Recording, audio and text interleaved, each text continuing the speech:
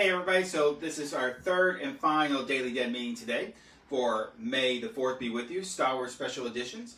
Today we're going to actually try to do some baking, and we're going to, probably the most risky of them all, because A, I'm not a baker, but B, I've never done it live before either. So I pre-mixed everything. We're going to do Star Wars sugar cookies is what we're going to try to do.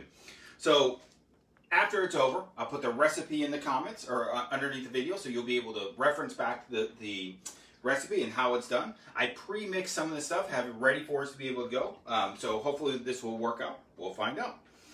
First thing we want to do is we want the butter to be room temperature. We mix the butter and the sugar together, and also with the vanilla extract. Now, when you look at the recipe, it's always important to keep track of how much it is. So the tablespoons and teaspoons and all that kind of stuff. It can be confusing. The first batch I actually did today, I put a tablespoon of baking powder when it's supposed to be a teaspoon, and I put a teaspoon of baking soda, which was supposed to be the opposite. So you need to definitely make sure you read the recipe correctly, and you can think it out. So I mixed up the butter and the sugar already, and the vanilla extract. It's going to need an egg in there as well. So we're going to crack an egg, put it in there. Make sure there's no shell. I'm going to whip it. It's going to be loud for a second. Sorry. Now, if you whip it too fast, what happens is that the sugar and the butter and the egg fly everywhere. So you want to do it slowly, especially because the next phase of the project, once you have all that done, is that you're going to mix in the flour, the baking soda, and the baking powder all in there at the same time. Now, you do a little bit at a time, but you mix it all together. So again, you want to start off slow, because if you go fast, you're going to have flour everywhere. I've learned many times about being patient with baking. All right, let's add a little bit more in there. I'm going to cheat and do it all. And I'll do it really slow, though we should do it probably about 3 or 4 goes. So as this is mixing around, what we're going to do next is we're actually going to make the sugar now, make the cookies. Typically, when you do sugar cookies, what happens is that you make them into a ball, and then you let them melt onto the, cook onto the baking tray. But we're going to do ours a little bit different. All right, we got all the ingredients done. I'm going to go ahead and stick this in the refrigerator. I'm going to stick it over here. I've had some in the refrigerator, which I made up to look a little bit different.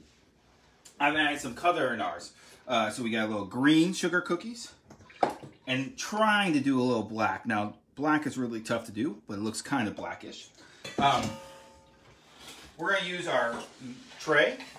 And like I said, typically with sugar cookies, what happens is that you take a ball and you roll it up into the ball like this, and you just set it down onto the tray, and eventually it'll just cook down and spread down.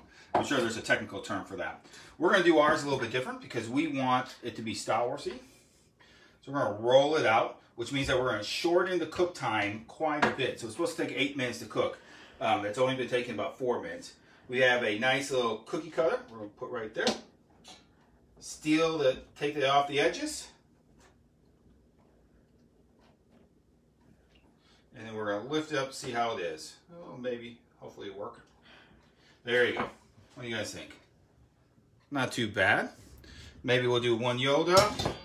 And then let's see if we could do this one. Do the same thing. We'll roll it out.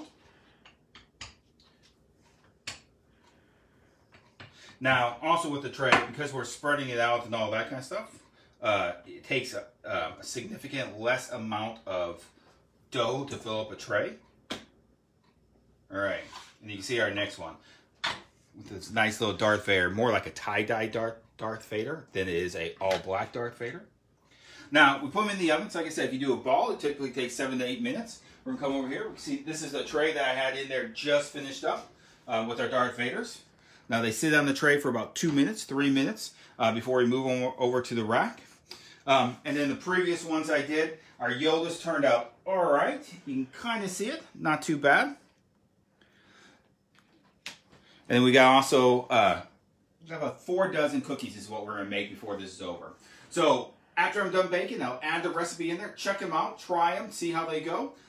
It's our last video for today. So May the 4th be with you. I hope you have a fantastic day and celebration. And we will see you tomorrow with the next Daily Den meeting. May the 4th be with you.